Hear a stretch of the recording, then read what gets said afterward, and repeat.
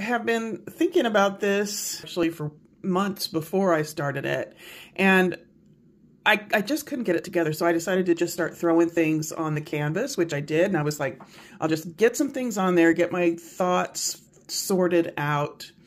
And so I'm ending up, I just kind of have this cartoon of a starting place.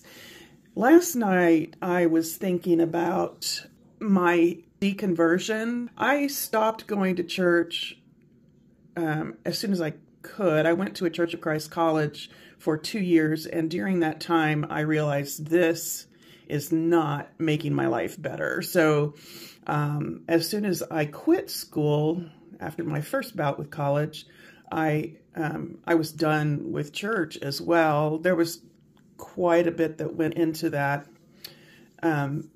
including the church disfellowshipped me, which is their way of saying excommunicated. And their reason for disfellowshipping me was I wasn't going to church.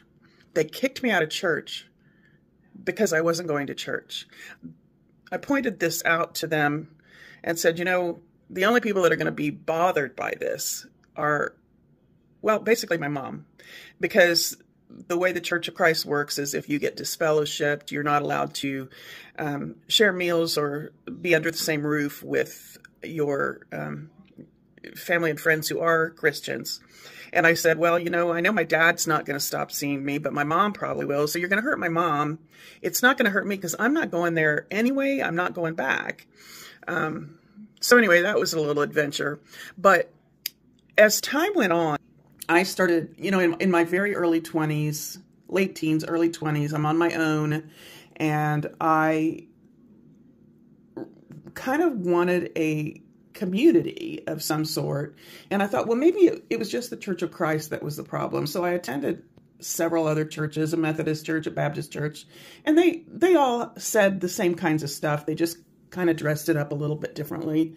It was all the same thing, though. And so I gave it this one last try. I went to a church that I knew nothing about. It was a Unitarian church on Jefferson in New Orleans, where I lived. I had a zoo membership, and I kind of made the zoo into my personal church. And on the way to and from the zoo, I would see this Unitarian church. It was this really cool building on Jefferson in New Orleans. And so I decided, okay, I'm going to give that church a try and, just see what happens.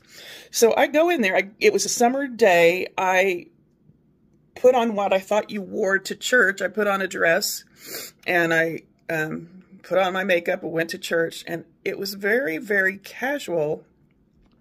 And everybody's just kind of sitting around. There were people in shorts. And they said, the person that got up to speak, his name was Rob Roy. Can you believe it? But he talked about being both a Jesuit priest and a monk, a Zen monk. So he had really gone the spectrum, and he was talking about inclusion as opposed to exclusion. He was like, my belief is that a true religion doesn't exclude anybody. Anyway, it was like, I was really enthralled. After he spoke, people were given the opportunity to stand up and comment. And I'm like, well, that's pretty cool. Turns out this was during this time when they invited people to stand up. An older woman stood up. And this had been a very eye-opening presentation to me. I had never heard of a religious person that thought that everybody should be included. It was crazy, wild, and wonderful to me. I was really smitten with this approach. And this woman stood up, and she looked like she could have been one of my grandma's friends. She had on a little floral dress. Her hair was white, and it was kind of a bluish white, like the ladies used to rinse their hair in bluing. And it was braided. It was long, and it was braided and wrapped around her head.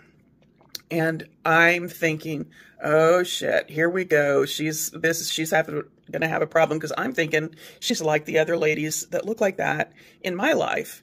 And she stands up and she says, I really appreciate what you had to say. I'm 80 years old and I've been an atheist all my life. Well, I was shocked. I was like, she's 80 years old she's been an atheist all her life. And I'm like, whoa, you can think what you want, you can do what you want, and you can be here. So I knew from that moment that the Unitarian Church was a safe place. And it was really eye-opening. But I decided that I wanted to bring that woman into this painting.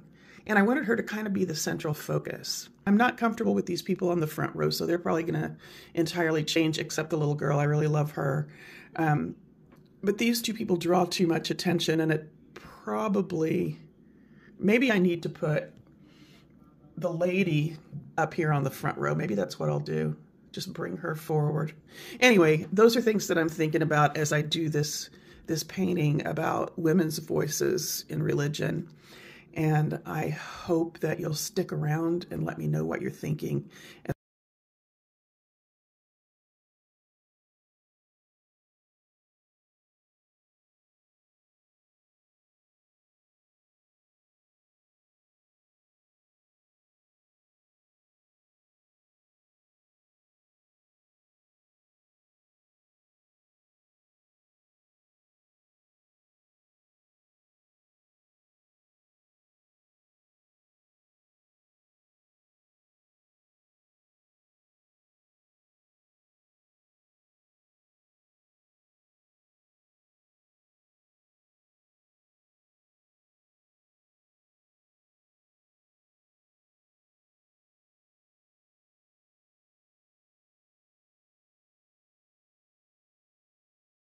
I did decide to go ahead and put the lady, the 80-year-old atheist lady, on the front row.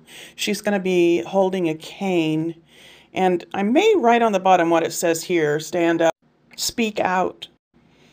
I've added a woman who's nursing a baby. I mean, these are the things that women do, and that's a beautiful, wonderful thing that humans and other mammals can do, to nurse a baby. And this woman, there have always been strong women, but I never grew up seeing them stand up and say, I will have a voice. I will use my voice in this place that's important to me. I heard these strong women saying, I need to sit down and shut up and let the men make all the decisions, even when I could see perfectly well that some of the men who were speaking were about as smart as a thumbtack.